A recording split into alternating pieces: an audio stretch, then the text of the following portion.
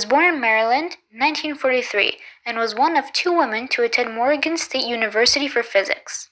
She graduated in 1964 and went on to work for NASA until her retirement in 1995. After seeing an illusion that involved concave mirrors and light bulbs in a museum, she became curious.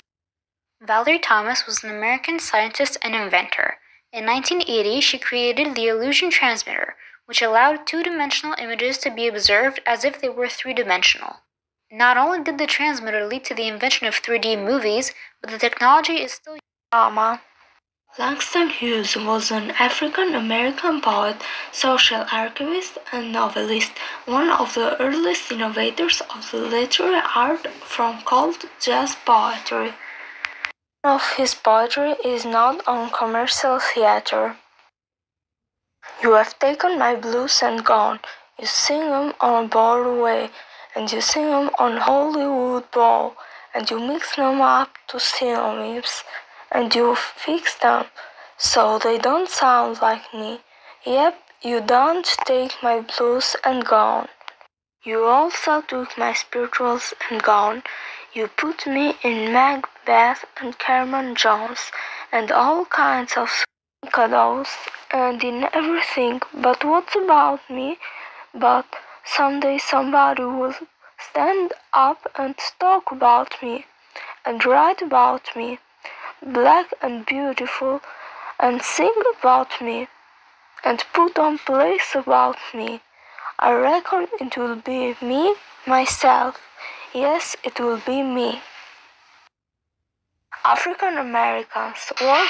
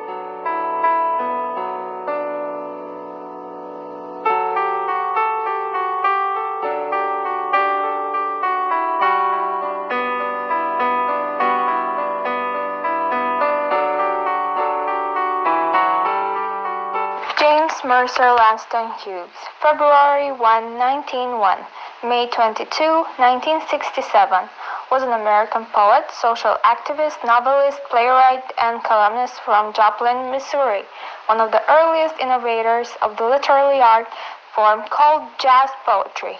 Hughes is best known as a leader of the Harlem.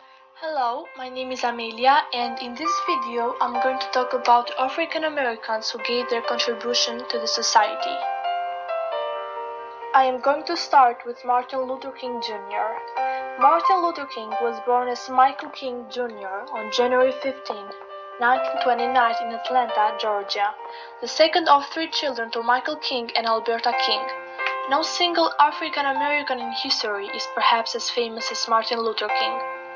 There is a federal holiday on the 3rd Monday in January, celebrated in his honor, and whole sections of textbooks are devoted to his civil rights activism in the 1950s and 1960s.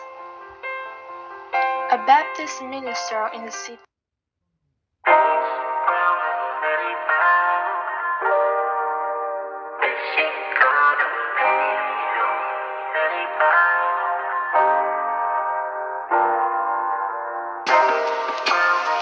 Black authors who changed the world. Black voices seem to remain silenced and stifled throughout history. It is our job to make sure their voices are heard. Take some time to learn about some of the most influential Black authors of the past and present, whose words helped shape a brighter future for Black Americans and the U.S. in general. Toni Morrison. Chloe Anthony Morrison, known as Toni Morrison, stands as a Nobel Prize and Pulitzer Prize-winning novelist. Considered the voice of African American women by many, she crafted intricate stories that capture the dark struggle of slavery and racial discrimination in America. Her first novel, The Bluest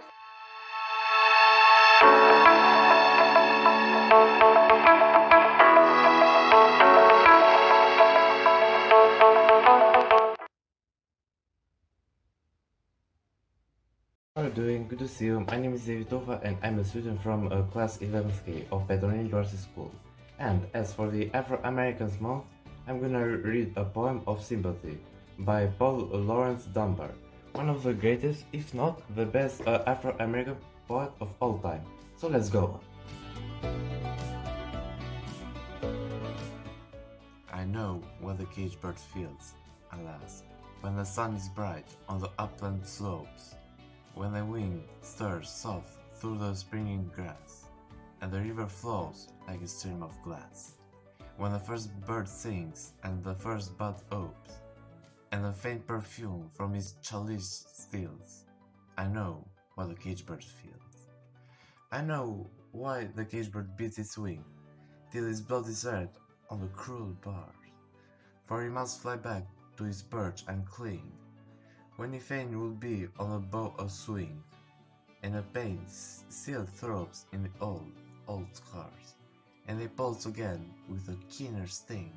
I know why he beats his wing. I know why the caged bird sings, ah me, when his wing is bruised and his bosom sore, when he beats his bar and he'll be free. It's not a carol of joy or glee, but a prayer that he sends from his heart's deep core, but a plea that upward to heavens he fling. I know what the caged bird sings. That was pretty much it. I hope you enjoyed the time while I was reading this poem. Nice to see you and goodbye. What the caged bird